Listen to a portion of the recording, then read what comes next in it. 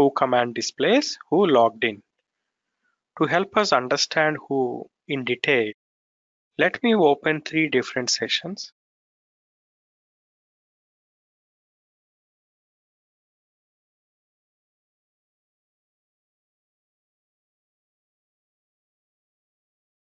This is terminal 0. The execution on this terminal is going to be halted for 3000 seconds. Let me open another duplicate session with a root user.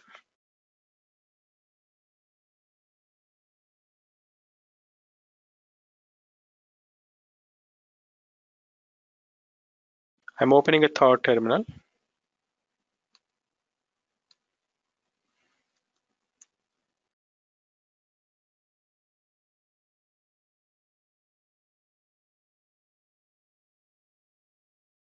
I opened 3 different terminals, one with normal user, 2 with root user.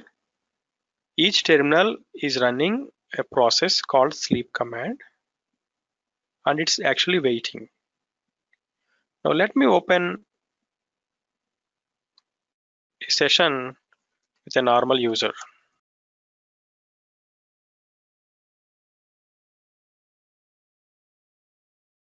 Let me make a note of these details in a notepad.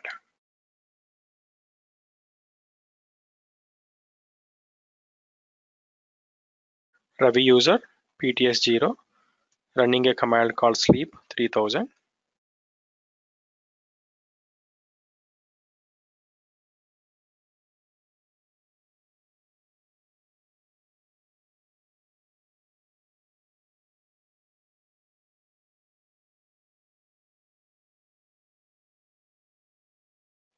So this is the information of the 3 sessions that I have opened and the commands they are running. Now from the 4th terminal,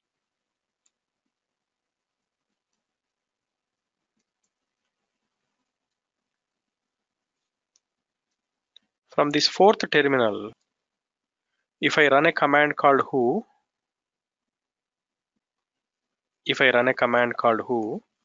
it shows me the information about these 4 terminals.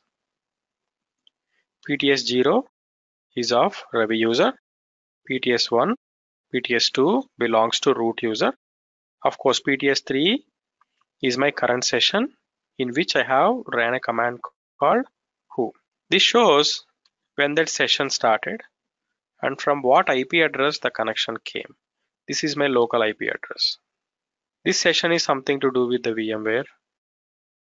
Let's take a look at manual page of who. Who shows who is logged on. There are some options you can use it with who -a, -b, like this. Who takes some more options such as a file, a single argument, or couple of arguments as argument 1 space argument 2. I will talk about this file as part of environment variable section. Because you need to understand 2 files called utemp and wtemp. These actually holds the information of users who currently logged in and the login logout history. Let me show you some variants of who. It tells me the load. There are 5 sessions on the system, 5 terminals open. These are all the different users. Who -b tells me when was the last time system rebooted. You can compare this time with the date. Of course, the simplest way to also figure out is uptime. One information that who does not show is what this specific session is doing. If you look at my notepad here, the first session is running a command called sleep 3000. Second session is running a command called sleep 2000. But when you run a command called who, it does not show what a specific session is doing. That is the objective of W command. When you run a command called W, In addition to the basic information such as user, from what terminal, from what IP address, what time they logged in, the CPU information, it also shows what is the command the user is running. Very useful, right?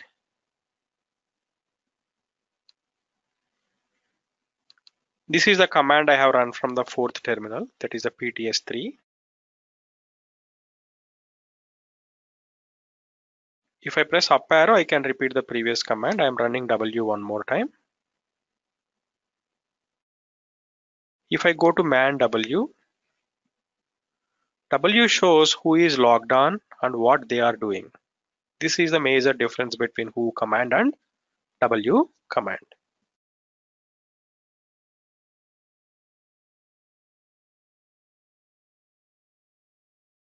W command also shows sessions specific to a specific user. Session specific to a specific user. When you do the same thing with who, you don't have any such option. With W, if you pass a user ID, it shows Ravi has only these two sessions. This option with W will quickly help you understand who is on the system, what a specific person is doing, how many sessions a specific user opened. Very useful command when you are troubleshooting some kind of load issues on a server. That's it for this lecture.